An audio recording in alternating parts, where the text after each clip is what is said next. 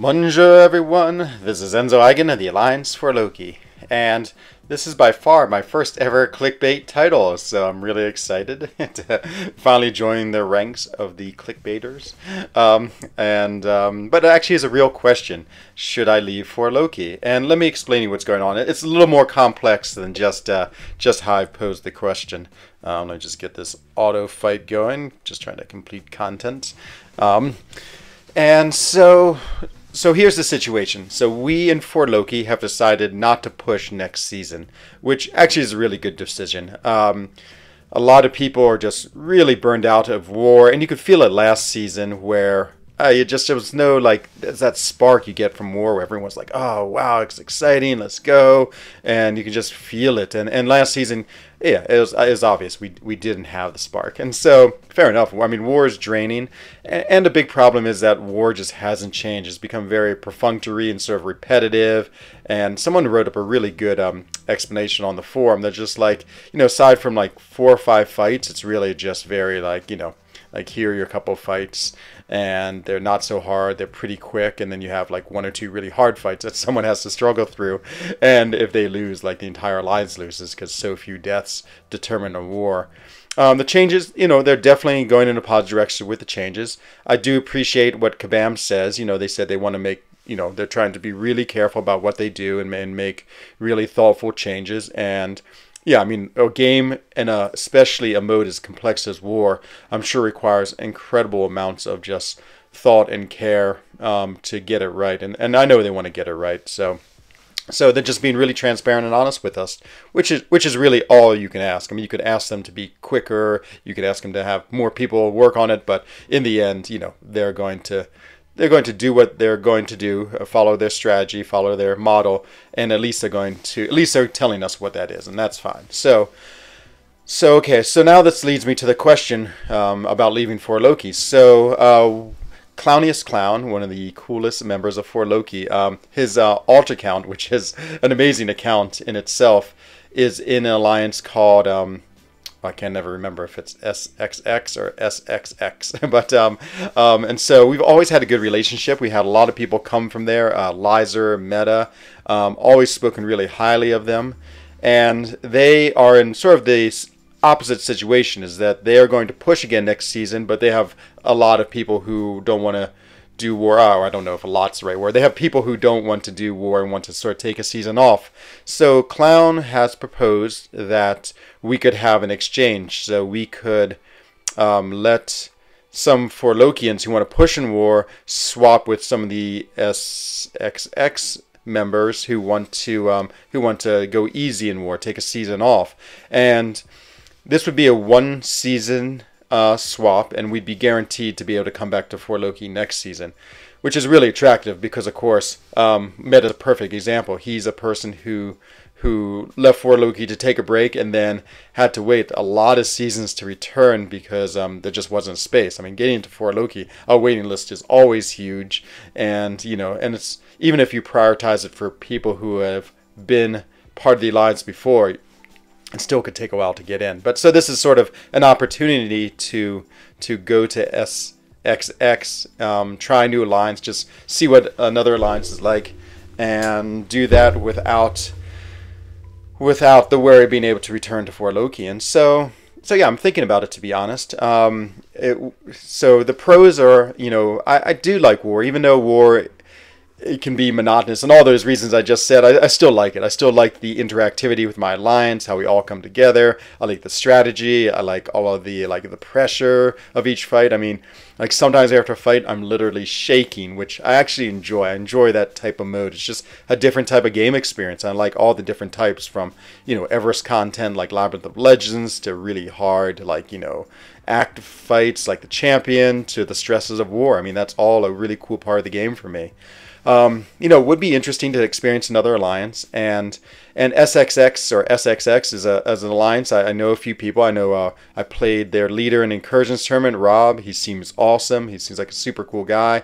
Same with Ooze. He also, they just really seem like good people, and so yeah, would be excited just to get to hang out with a new group of people, increase my my sphere of influence. I feel like that's a very, for some reason, bad example, but yeah, so that's part of my thinking too.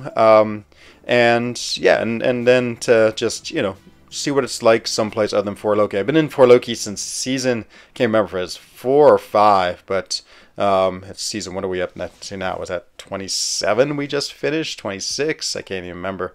I've been there a long time, Forloki a long time, so and part of me, you know, I want to experience all the pieces of this game, and you know, I've been very lucky. I've been in Alliance for a long time. I've gotten to be really comfortable with it. I've never had the stress of a new Alliance and that feeling where you have to prove yourself and find everyone's style in it and just learn how to play and communicate. You know, it's been easy. I mean, been very fortunate that I've had such a great Alliance to be part of for such a long time, and definitely, you know, I've become what's the word? Not sedentary, but I mean, yeah, it's just been very easy, and so maybe it's time to shake it up a little bit and go try a new place. Watch when I die like 12 times in my first war. They will really regret trading for me. So those are all the pros, and of course there's all the cons, the reasons why I wouldn't want to do it. One is I love Forloki. I just to me it is absolutely like family like. I mean, I've been around so long. A lot of the people I've hung out with in person. You know, it's hard to imagine not being part of BG3. I mean, right now I'm the oldest member of BG3, both like literally and longevity. And you know, I feel like it's really, I feel like it's my absolute home and place in this game. And of course, yeah, everyone else I know well in the other battle groups, and yeah, it'd be, I don't know. I mean, it might be a really big shock to my system to not be in Forloki. And then, yeah, of course, I'm always worried about things like, you know, if I leave, could something happen that I couldn't get back in? Absolutely, I know that, you know, the guarantee would hold, but you just, you know, you never know. It's like, who knows? Something crazy could happen, and, you know, they get someone who's amazing, and they're like, oh, okay, yeah, you know, we want both Enzo and this guy, but this guy's already in, so we'll wait on Enzo, and then all of a sudden, I mean, I really don't think that will happen. I have so much faith and confidence in Forloki. But, you know, I have to say it because it obviously is in my mind a little bit. And then, yeah, I also worry about, you know, I'm in Europe. I live in Switzerland. And, you know, so my time zone is a little more difficult. And BG3 has been amazing with working with me in my time zone. So I think, is everyone North American in my battle group?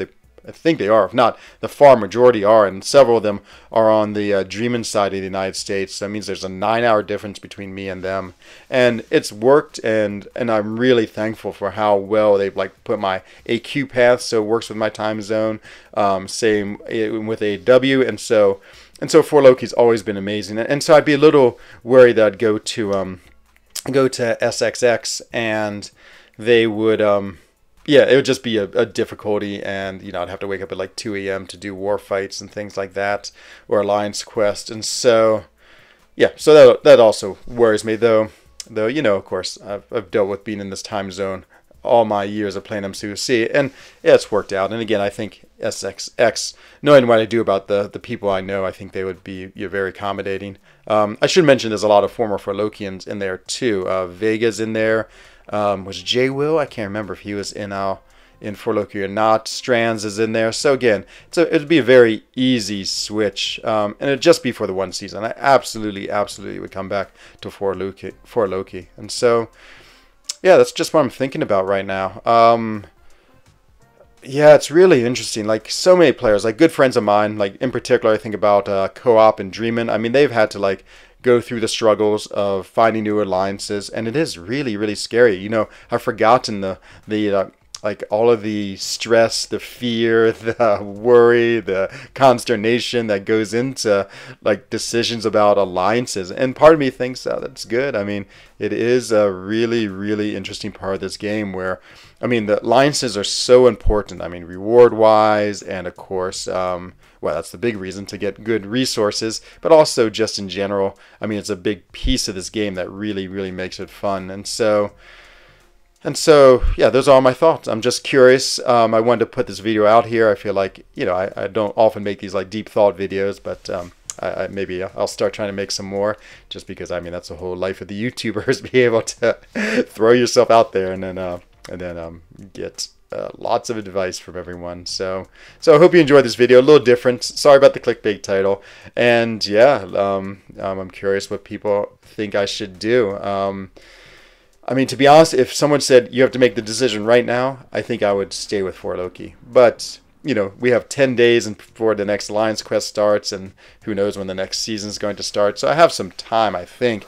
And who knows, it might not work out anyway, because maybe there's not someone for me to trade with. I also don't want my prestige to affect the alliance. I'm number 3, I think, in ForLoki right now as far as prestige. So I don't want to, like, all of a sudden leave ForLoki and they drop out of AQ. So that's a big reason too. So yeah, lots of factors going into my decision. And yeah, well, I guess we'll see what happens. And but yeah, that's what I've been thinking about recently. So hope you enjoy this video, and I'm sure I'll be back with just a plain old easy crystal video very soon. Bye bye.